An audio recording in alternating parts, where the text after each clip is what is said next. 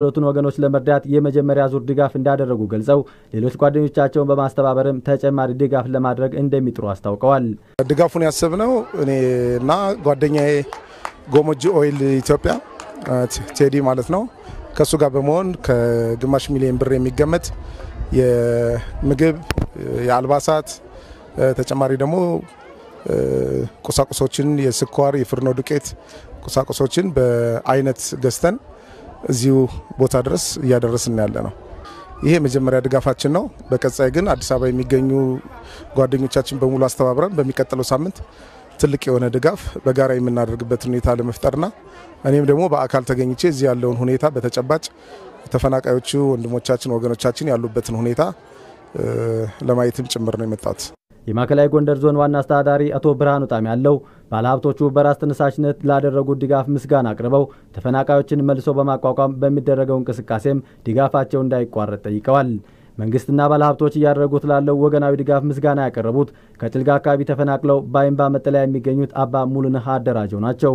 በቀጣይም ወደ መኖሪያ አካባቢያችን የምንመለስበት ሁኔታ ፈጥኖ ሊመቻችልን ይገባል ብለዋል። መንግስትና ሀብታም ግን የኛንን ችግር ለማስወገድ ቁማችሁ ሌት ተቀን ትጥራላችሁ። እግዚአብሔር ይቁምላችሁ። መንግስት ሳይረዳና አይቀርም። ለምን እንደወጣን አንቀርም። ሞታችንን ገባ እንችል ይሆናል። ይሄን የምናረገው በእናንተ ጥረት፣ በእናንተ ጉልበት፣ በእናንተ ሀብት፣ በእናንተ ንብረት፣ በእናንተ ጉልበት ከዚህ ደርሰናል። አሁንም ለወደፊቱ ያለውን እንድትጥሩልን ወደ ሀገራችን ተመልሰን እንድንገባ ነው ማሳስበው። በመጠለያ ጣቢያው ለሚገኙ ተፈናቃዮች እየተደረገ ያለው ድጋፍ በፍትሃዊነት እንዲዳረስ መደረግ አለበት ያሉት ወይዘሮ የሽሙላት የተባሉ ተፈናቃይ ናቸው። ወደ ቀያቸው ለመመለስም እገዛ እንዲደረግላቸውም ጠይቀዋል። እየተደረገ ነው። ፍርናሽም እየተሰጠነ ነው። ስንዴም እየተሰጠነ ነው። ባቃ ምናምንም እየተሰጠነ ነው። ከዞኑ አደጋ መከላከልና ምግብ ዋስትና ተጠሪ ጽፈት ቤት የተገኘው መረጃ እንደሚያመለክተው በግጭቱ 50 ሺህ ተፈናቃዮች በጊዜያዊ መጠለያዎችና በቅርብ ዘመዶቻቸው ቤት ተጠልለዋል። በደቡብ ጎንደር ዞን መካነ ኢየሱስ ከተማ አስተዳደር የተጀመሩ የመሰረተ ልማት ግንባታዎች ሳይጠናቀቁ ግንባታቸው ተቋርጧል። በከተማ አስተዳደሩ የተጀመሩ መሰረተ ልማቶች አለመጠናቀቅ በነዋሪዎች ላይ ቅሬታ ፈጥሯል። ዘላለም አስፈው ዝርዝር ዘገባ አለው። በደቡብ ጎንደር ዞን በመካነ ኢየሱስ ከተማ አስተዳደር ከዓመት በፊት የውስጥ ለውስጥ መንገድ የጌጠኛ ድንጋይ ንጣፍና የወንዝ ላይ ድልድይ ግንባታዎች ቢጀመሩም ሳይጠናቀቁ ግንባታቸው ተቋርጧል። በከተማው የእነዚህ ግንባታዎች መቋረጥ የመንግስትና የህዝብ ሀብት እየባከነ መሆኑ ደግሞ በነዋሪዎች ዘንድ ቅሬታን ፈጥሯል። የምታዩት ጠጠር ተደፍቶ ጎርፍ ወስዶት ትራፊው በዚህ ዳር ላይ ወድቆ ይገኛል። ጎርፍ የወሰደው ሁለተኛው እንትናን ቀበሌ 3 ቀበሌ 1 ከቀበሌ 3 የሚያገናኝ ነው። እዛ ማከለ ድልድይ ያለ መሃል ላይ የሚገርማችሁ ከ8 እስከ 10 ሚሊዮን የተበጀተለት ድልድይ ከሁለት አመት በላይ የሆነው ግን ዳርና ዳር ብቻ ግንባታ ሆኖ ብረቱም ማዘጋጃ ያለ ማየት ትችላላችሁ። ሄዳችሁ ተዘጋጅቶ ተቀመጠ 3-4 አመት ሆኖታል። አጠቃላይ ማቴሪያል ያለ ሲሚንቶ ኤክስፓየርድ ሆኗል። ያ ድልድይ ግን አልተሰራም። በርካታ የሆነ ሲሚንቶ የተበላሻለ በየቦታው በርካታ የሆነ በየቀበሌዎቹ የፈሰሰ ኮብል አለ። ከጥቅም ውጭ ሆኖ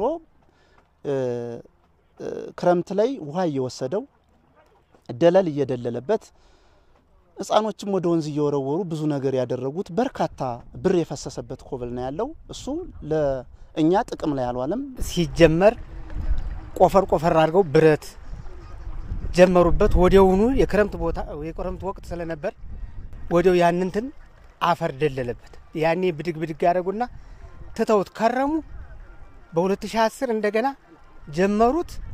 አሁንም ከዚህ ቦታ ላይ ደረጃ ላይ እንደደረሰ ዝም ብለው አቆመውት። ሰው መሻገር ያጥቶ በክረምት ሲሰቃይ ይኖራል።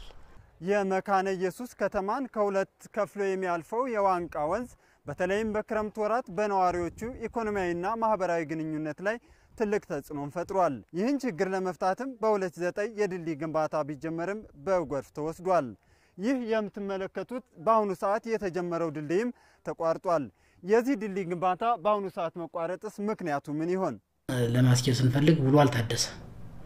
በየአመቱ እየታደሰ ነው የሚሄደውና ወደ 7 ሚሊዮን ብር በጀት እንደተያዘለት ይህም እንግዲህ ሁሉንም አጠቃላይ ስራዎችን ሸፍኖ የሚገዙ ማቴሪያሎች ሁሉ ጨምሮ እንደተያዘለት ነገር ግን ወደ አሁን 3ኛ ዓመቱን ይዞ በወቅቱ ተባለው ሰዓት ተጠናቆ ህብረተሰቡን ማገልገል አልቻለም። ባለፈው ዓመት መጠናቀቅ ነበረበት። ነገር ግን አማካሪው ኃላፊነት አልወስድም ውሃ ይወስድብኛል የሚል ሐሳብ አቀረበ። እኛም በምክር ቤት አቅርበን በከተማ ምክር ቤቱ አስወሰነን። የመካነ ኢየሱስ ከተማ አስተዳደር ከንቲባ አቶ ሙላት ተሻለ ከግንባታው ጋር የተፈጠሩ ችግሮችን በመፍታት የተቋረጡ የመሰረተ ልማት ግንባታዎችን ወደ ስራ ለማስገባት እየሰራ ነው ብለዋል። አሁን ግን ለማስጀመር ያው በወቅቱ ውሉ መራዘም ነበረበት። ውሉ ባለመራዘሙ የዋውን ውሉን ለማራዘም ከፍትህ ጽፈት ቤት ጋር እየተነጋገርነና ያለው ውሉ እንደተራዘመ ወደ ስራ ይገባል። በደቡብ ጎንደር ዞን ደራ ወረዳ በሁሉም ጤና ጣቢያዎች የተከሰተው የመድኃኒት እጥረት ህብረተሰቡን ላልተፈለገ ወጪ ዳርጓል። የወረዳው ጤና ጥበቃ ጽፈት ቤትም የተከሰተውን ችግር ለመፍታት እየሰራው ነው ብሏል። ለአማረ ሊቁ ዘገባ ዘላለም አስፋው። በደራ ወረዳ ከ27000 በላይ አባወራዎችና ማወራዎች የማህበረሰብ አቀፍ ጤና መድህን አባል በመሆን የጤና አገልግሎት ተጠቃሚ ናቸው። በየጤና ጣቢያው የሚፈጠረው የመድኃኒት እጥረት ግን ላልተፈለገ ወጪ ዳርጎናል፣ መፍትሄም በወቅቱ አልተሰጠንም ሲሉ ቅሬታ አሰምተዋል። የጤና መድህን እየቀረብኩ ግና ይመለስላችኋል አሉና አዘዋዲያ ለለቱ ወደን ገዛነ። ኋላ ግን የዚህ መድኃኒት ገንዘብ አልተተመነም፣ ህዚ አልተደነጀልንም፣ አይከፈልም ተብሎ ቀርቷል። ከከፈልና ወዳ ደግሞ ባገባው መጠቀም አለብን ጤና ጣቢያ ማለት ነው። በመንግስት ባወጣንበት ምክንያት መጠቀም አለብን፣ ግን አልተጠቀምንበትም። ሀምን ተጠቀምበት ከውጭ ጉዞ የምንባለው ይበልጣል። ከውጭ ስንገዛ ደግሞ እጅግ እጥፍ ነው። ይመለስላችኋል እንትሩን ካርዱን ይዛችሁ ይመለስላችኋል ነው የሚባል፣ ግን የሚመለስበት ፕሮሰስ ደግሞ በሸክለው ወጣዋለሁ። ከወረዳው ላይ ችግር ስላለ እኛ ከፍለህ ነው እንጂ ዝም ብለን አናከም ብለው ሰደውኛም ብለው አሁን ወደ ስንት ሺህ ብር ነው ከፍዬ መጣው ብሎ ሲዋጉ ሰምቻለሁ። እና ይሄ አይነት ችግር የሚስተካከል ከሆነ ጤና መሩ በጣም ጥሩ ጠቃሚ ነበር።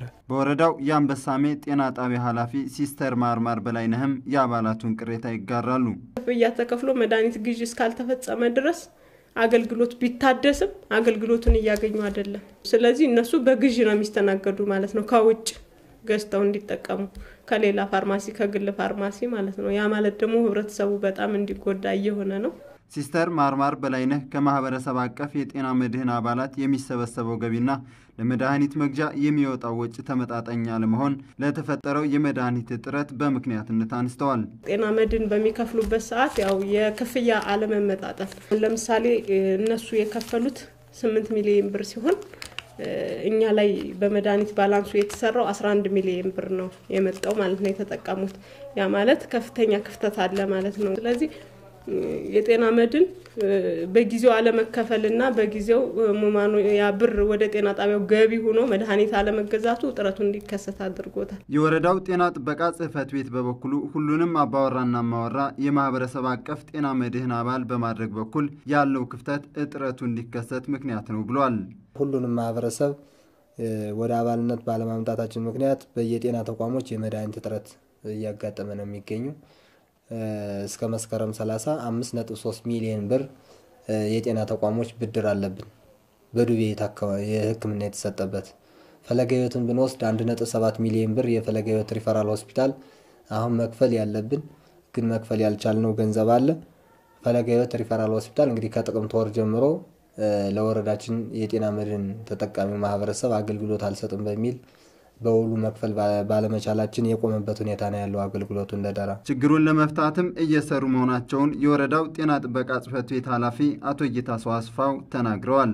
መጀመሪያ አድርገን የወሰድነው ሁሉንም የወረዳችን አባወራዎች የጤና መድህን አባል ማድረግ የነበረንን 27470 አባወራ ወደ 54900 ከፍ የምናደርግበትና ከባለፈው አመት በጥፍ የምንሰራበትን ሁኔታ መግባት አለብን ብለን ሁሉም በየድርሻው የሚጠበቅበትን ክፍያ ድጎማ መክፈል አለበት በሚል ነው እንደ አማራጭ ወሰድነው ማለት ነው።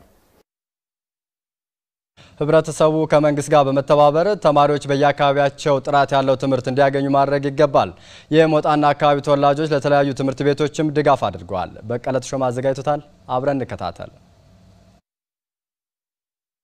ሀገር ተረካቢ ትውልድ ለመፍጠር ደረጃቸውን የጠበቁና የትምህርት ቁሳቁስ የተሞላላቸው ትምህርት ቤቶችን መገንባት ያስፈልጋል። ለዚህም ህብረተሰቡ ከመንግስት ጎን በመሆን የበኩሉን አስተዋጽኦ ማበርከት አለበት። ይህን የተረዱት የሞጣና አካባቢው ተወላጆች በሞጣ ከተማ ለሚገኙ 4 ሁለተኛ ደረጃና ለ2 አንደኛ ደረጃ ትምህርት ቤቶች በ227 ሺህ ብር የተገዙ ከ1200 በላይ አጋዥ መጻሕፍትና ለሞጣ ቴክኒክና ሙያ ኮሌጅ የተለያዩ አነስተኛ ማሽኖችን በ39 ሺህ ብር በመግዛት የከተማዋ ነዋሪዎች በተገኙበት ድጋፍ አድርገዋል። ተወላጆቹ ይህን ድጋፍ ለመስጠት የተነሳሱት ትምህርት ቤቶችን ሲጎበኙ ተማሪዎች የመማሪያ ቁሳቁስ እጥረት እንዳለባቸው በማየታችን ነው ካሉ በኋላ በቀጣይ ድጋፋቸውን ለማጠናከር በተደራጀ መልኩ ለመስራት መዘጋጀታቸውን የድጋፍ ኮሚቴው አስተባባሪ አቶ ተሻገር ጸጋዬ ገልጸዋል። አካባቢውን ከህፃናትና አረጋውያንን ጨምሮ የሚደግፍ መረዳጃው በማጠናከር ላይ ሆነን እነሱንም አረጋውያንንም ለማንሳት ህንጻዎችን ለመገንባት አስበናል።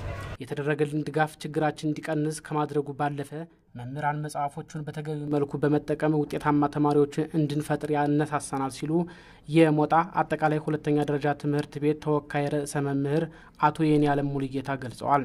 ተማሪዎቹ በተከታታይ በቋሚነት መጽሐፍ እንዲጠቀሙና ተማሪዎቹ ደግሞ በውጤታቸው ከፍተኛ ውጤታማና ብቁ እንዲሆኑ ለማድረግ መምህራን ያነቃቃል።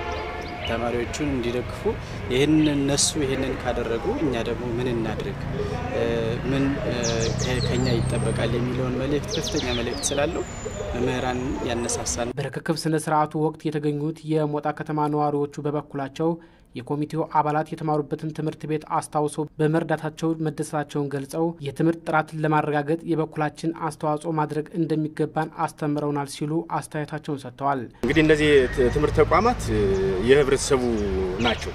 የመንግስት ድርሻው እንዳለ ሆኖ መንግስት ለትምህርት ቤቶችን ማሟላት ቁሳቁሶችን የማሟላት ኃላፊነት እንዳለበት ሆኖ ህብረተሰቡ ደግሞ ይህንን ተረድቶ ለነዚህ ለተማሪዎቻችን ለልጆቻችን ትልቁ ነገር አሁን ዛሬ ትልቁ ኢንቨስትመንት በተማሪዎቻችን ላይ ነው፣ በተለይ መካከለኛ ኑሮ የምንኖር ሰዎች። ስለዚህ እነዚህን ማቴሪያል ስለማሟላት እያንዳንዱ የህብረተሰብ ክፍል አስተዋጽኦ ማድረግ ይጠበቅበታል። እነዚህ ላይ ሆነው ካገዙን እኛ ደግሞ እዚህ ያለኖች እዚህ አካባቢ ያለኖች ደግሞ መጽሐፎችን ሌሎችን ካንተን ካሉ ደግሞ ሌላ ነገር ሊቸግር ስለሚችል በየትምህርት ቤቱ እየዞር ስብሰባዎችን ምኖችን በማድረግ እየተወያዩ ችግሮችን ለመቅረፍ እኔ ግንዛቤውን አግኝቻለሁ። ኮሚቴው ከዚህ ቀደም ወደ 117 ሺህ ብር የሚገመቱ 40 ኮምባይን ዴስኮችን 10 ሺህ ሊትር የሚይዝ የውሃ ታንከርና 20 ጥቁር ሰሌዳዎችን ድጋፍ ማድረጉን ያገኘነው መረጃ ያመለክታል።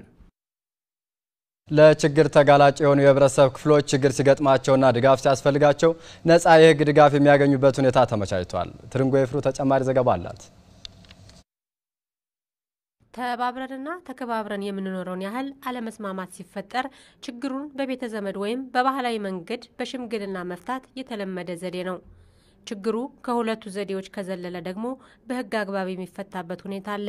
በዚህ ወቅት ከተከራካሪዎች አንዱ በገቢ አቅሙ ዝቅተኛ ከሆነና ለችግር ከተጋለጡ ሰዎች መካከል የሚገኝ ከሆነ ነፃ የህግ ድጋፍ የሚያገኝበት ሁኔታ መመቻቸቱን በአማራ ክልል ፍትህ ቢሮ የህግ ምርምር ምክርና ስልጠና ዳይሬክቶሬት አቃቢ ህግ አቶ ገረመው ሸቴ ይገልጻሉ።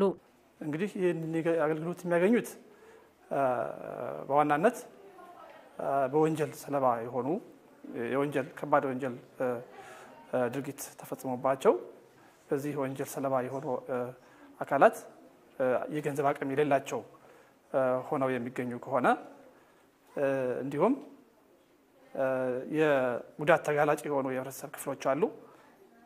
እነዚህም ህፃናት፣ ሴቶች፣ አካል ጉዳተኞች፣ አረጋውያንና HIV ቫይረስ አብረማቸው ውስጥ የሚገኙ የማህበረሰብ ክፍሎች በዋናነት የዚህ አገልግሎት ተጠቃሚ ናቸው። አገልግሎቱን ለማግኘት የሚቀርበው ማስረጃ ደግሞ ህጋዊ ሰውነት ከተሰጠውና በቀበሌ ደረጃ ተዋቅሮ ከሚገኘው ማህበራዊ ፍርድ ሸንጎ ተረጋግጦ የሚሰጥ ነው ያሉት አቶ ገረመው ህፃናት ማስረጃ ማቅረብ አይጠበቅባቸውም ሲሉ አስረድተዋል። ፍርድ ቤት ክፍያ አለ፣ ለጠበቆች የሚከፈል አለ።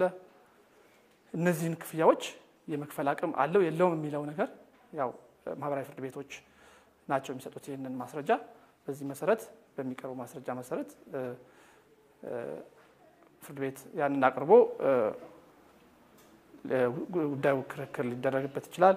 እንዲሁም ደግሞ የህግ ድጋፍ የሙያዊ ድጋፍ እንደዚሁ ሊሰጠው የሚችልበት ሁኔታ አለ። ህፃናት ይህንን ነፃ የህግ አገልግሎት እንዲያገኙ ሲደረግ ማስረጃ እንዲያቀርቡ የማይገድዱና ከቀረቡ ያለ ማስረጃ አምጡ ሳይባሉ አገልግሎቱን ሊያገኙ ይችላሉ ማለት ነው። ህብረተሰቡም ተጠቃሚዎች አገልግሎቱን የትና እንዴት እንደሚያገኙ በማማከር ድጋፍ ሊያደርግ እንደሚገባ አቶ ገረመው አሳስበዋል። በሚቸገሩበት ጊዜ ወይም ደግሞ መብታቸውን ለማስከበር እንዲችሉ በማድረግ ረገድ የሁሉም ሰው ኃላፊነት ነውና ማህበረሰቡ እንዲህ አይነት ኃላፊነት ለምሳሌ ህፃናት ጉዳት ደርሶባቸው ወይም ደግሞ መብታቸውን ሊያስከብሩ በሚፈልጉበት ጊዜ የት መሄድ እንዳለባቸው ለነዚህ ህብረተሰብ ክፍሎች የማስገንዘብ የመጠቆምና የት መብቱን የት ማግኘት እንዳለባቸው የሁሉም ማህበረሰብ ኃላፊነት ነው።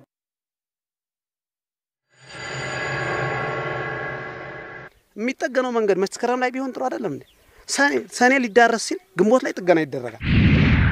እኛ እንደሌላው አካባቢ አንዳንድ ቦታ እንደሚታየው ተቋም አናቃጥልም፣ ሰው አንገልም። ግን ያ ማለት እኛ እዚህ አልከፋንም ማለት አይደለም።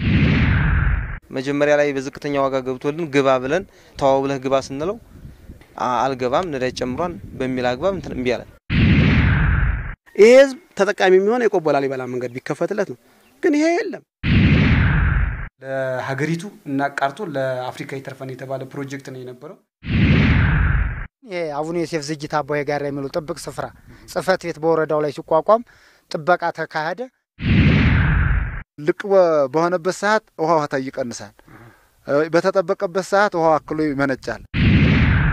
ይህ የምንገኝበት የአቡነ ዮሴፍ ተራራም ከባህር ጠለሉ ላይ 4284 ሜትር ከፍታ ላይ የሚገኝ ሲሆን ለህዋ ምርምር እጅግ አስፈላጊ ናቸው የተባሉ መሳሪያዎች ተገጥመውለት በእንደዚህ አይነት ሁኔታ ይገኛሉ። ልጆቻችንም እየሰሩ ይለወጣሉ እያልን አሁን ግን ወሬ ሆኖ ቀርቷን አልሰሩልንም። ምንም አይነት መፍትሄ እስካሁን አልሰጡንም። አይደርሰንም ቶሎ በ3 ቀን በ4 ቀን ውሃው የሚመጣው። አሁን ግን ከ2010 ወዲህ ምንም ባለቤት ያለው አይመስልም።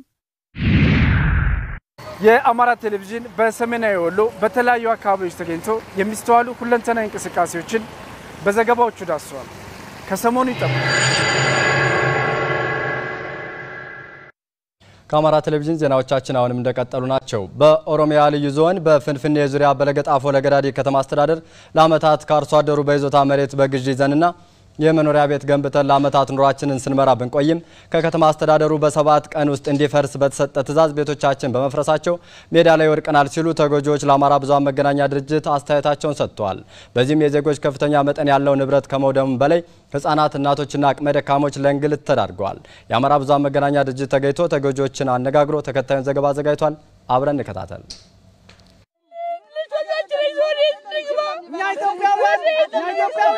ምን አለ ለማ መገርሳ እንዲደርስልን ለህዝብ ለኢትዮጵያ ህዝብ አይደል የምትታገለው ወይ ነው ማለት ነው። ምክንያቱም ከሱ የሚያልፍ ነገር የለም። አባገዳዎችም እኛ ኢትዮጵያዊ ነን፣ ሁላችንም አይለየንም። እንደዚህ እንደሆነ ነገር ለምንድን ነው የምንለያየው? እንደዚህ የሆነ ነገር እንደሆነ እስከመቼ ነው የምንኖረው? ግን እኛ እየገደፍናቸው የነበረ ሰዎች እንደዚህ ታረጉን። ቆይ እኛ አሁን የት ነው የምንደርሰው? የት ነው የምንሄደው? የኛ መግቢያ የት ነው? ትናንትናኛ እያለቀስን ነው። እቃ አላወጡም። በዛ በቃ ዶዘርና እስከባድራ እንትን ብሎ ፈድራ ራሱ በቃ እቃ ማውጣት አልቻሉም። ተዛም ተዝም በቃ መሳሪያ ተደግኗል። አሁን ወዴት ነው የምንገባው? አማራ ብሔር ቤት ሀገር ነው የሚኖረው። ወዴት ነው እስከመቼ ነው የምንከራተተው? ሰርተን ኮብል ሰርተን የሰው ቤት ሰርተን እየሰራ ነው። ወዴት እንድረስ? እስኪ ምን ደርስበትን የአማራ ክልል መንግስት ይይልን እስኪ እንደ ወዴት እንደምንደርስ እሱ የሆነ መፍትሄ ይፍጠርልን። በቃ መናገር አልችልም፣ ይበቃኝ።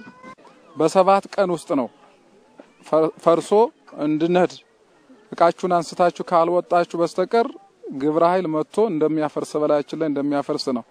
እኛ ከዚህ ቦታ ይሄን ቦታ ስናፈራ ይሄን ቦታ ስንገዛው ህጋዊ የሆነ ከገበሬዎቹ ቤት የተሰራ ቤት ነው የገዛ ነው።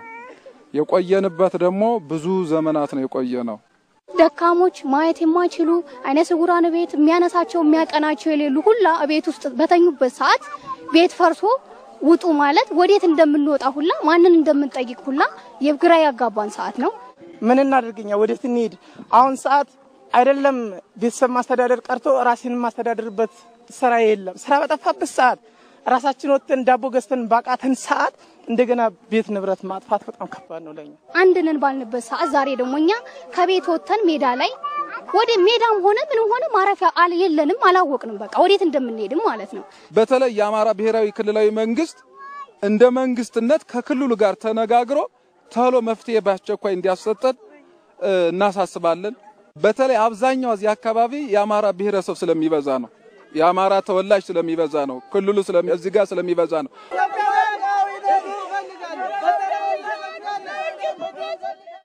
በጉዳዩ ላይ ማብራሪያ እንዲሰጡን የለገጣፎ ለገዳዲ ከንቲባ ወይዘሮ ሀቢባ ስራጅን በተደጋጋሚ ስልክ ደውለንላቸው ነበር፣ ነገር ግን ማግኘት አልቻልንም።